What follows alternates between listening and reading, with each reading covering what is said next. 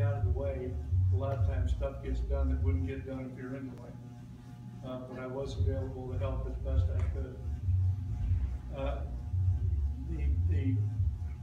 The flyer that went out said that I would talk about, what's been going on and where I think things are going to go next year, or next session in there.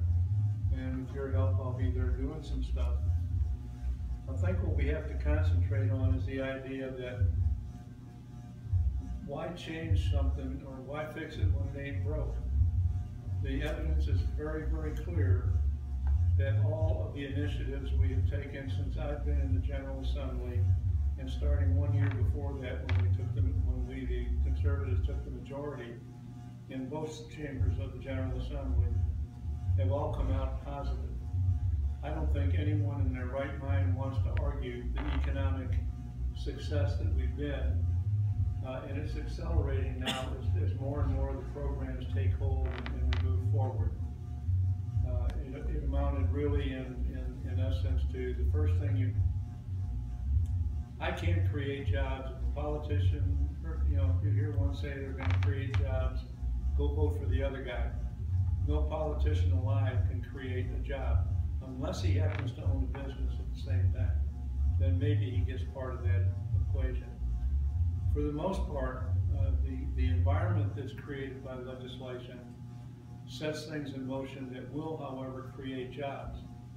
Our success rate has been the estimates run between 300,000 and 400,000 new jobs since 2013. And that's pretty darn good when you compare it to the national averages and so forth. So what I expect is going to happen next year is the 6 things that I usually talk about.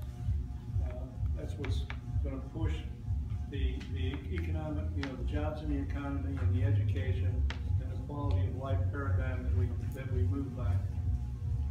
We're going to continue to lower taxes. We've taken the taxes, both personal and corporate, from exorbitant levels when we took charge. The spread in 2011 was from 7.75 to 6.25. It's now at 5.8 and going to 5.5 at the end of this year at the next tax rate. Corporate started out at 6.5, someplace around in there. We've now dropped it to 3, and it's going to get cut again in the next cycle when we go back.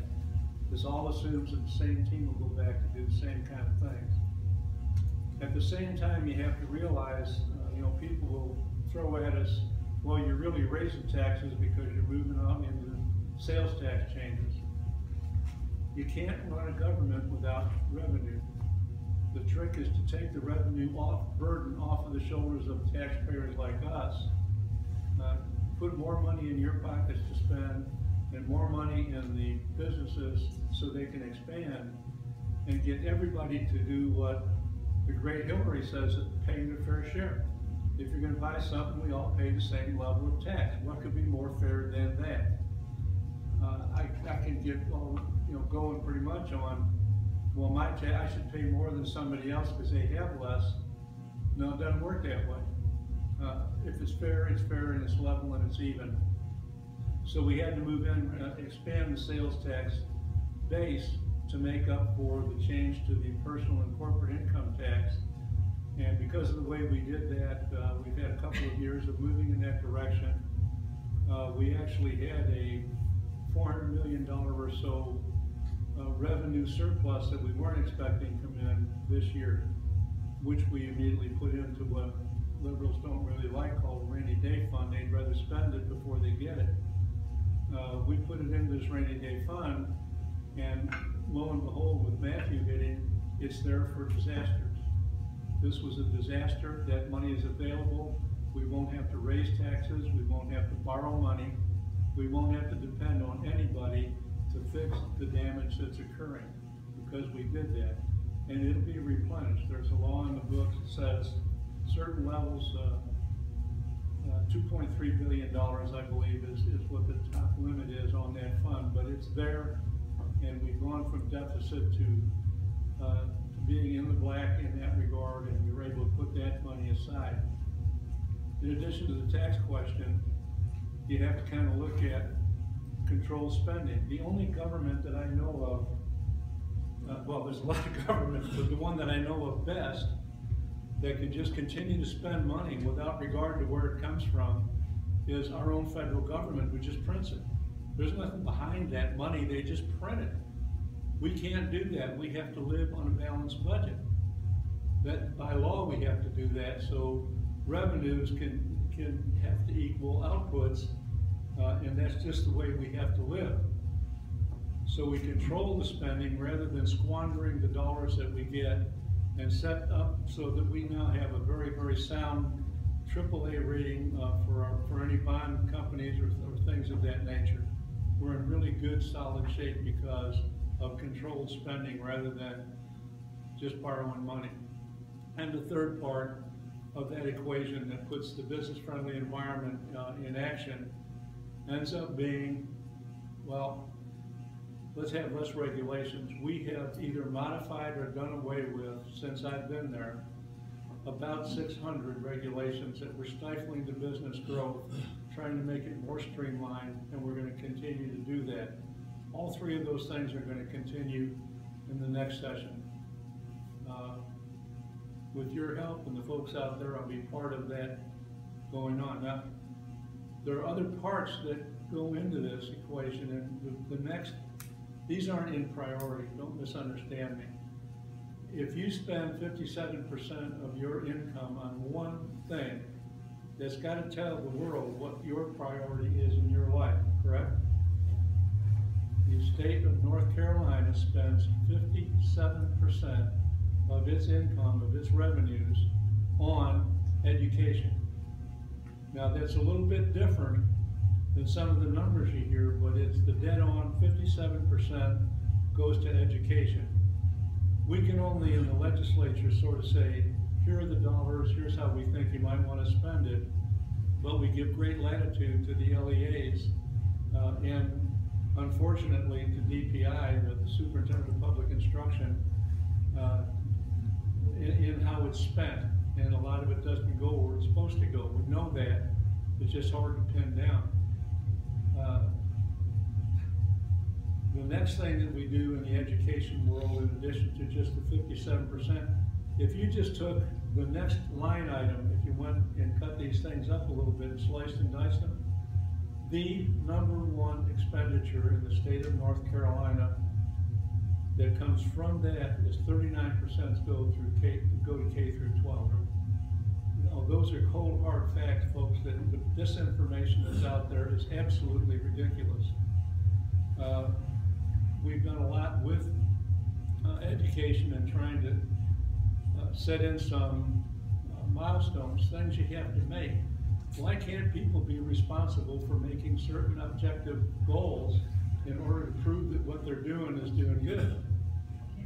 To me, that's just a normal way of doing business. To some people, that's a confrontive sort of a thing, that we would actually keep track of where our dollars are going and are they being properly utilized.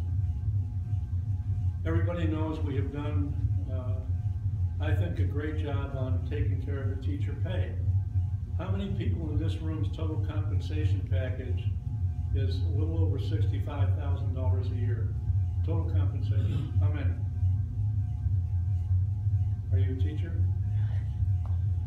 The average teacher compensation in 2016, salary plus benefits, $65,000. We are not at the bottom of the heap the way the press wants you to think, or the way the NCAE wants you to think. It's just not true. But it goes back to the controlled spending. You can't just give more money away. If you take that 57% that we started with, add 24% that goes to Medicaid, what have you got left? 19%, because I didn't go to Common Core, I understand arithmetic. It's true. Thank you. Let's try to slip that one in, Mark. Yeah. But when you do that, you understand that of all of the revenues in the state, only 19% are available to run the rest of the state government. Now, if you want to put more into education, I don't have any problem with it. I'm not saying the 57% is enough, I'm saying it's what's affordable. They're not always the same kind of a thing. If you want to put more into it, do you want me to cut Medicaid? I don't think so. How about if I cut DOT again, or things like that? As a side issue, one of the things that comes up quite frequently in the education world is the educational lottery. After all is said and done and all the money comes in and it's all put out to where it has to be, roughly $4.5 million a year is all that the lottery can give to education by the time they pay their expenses, pay the winners what they're earning. You know, if nobody wins in the lottery, who's going to buy? So that has to be a fairly high percentage, like it's around 65% of all the lottery monies that are spent goes back in the form of prize money, okay? The next biggest thing at around 24.5% is education.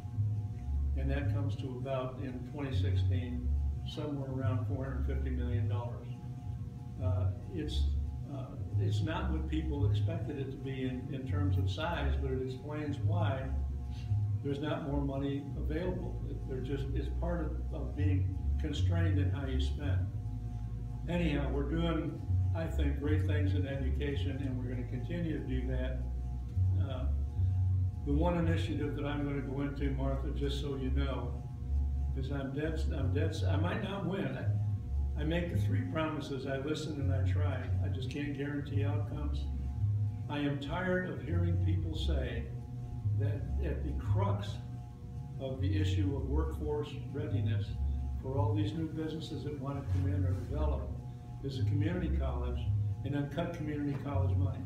Does that make sense to anybody in this room? No, not to me. I have told Dr. Marchand and I've told Dr. Johnson over in Johnston County. I can't guarantee what will happen, but I know darn well what I'm going to say when I get in caucus on this subject.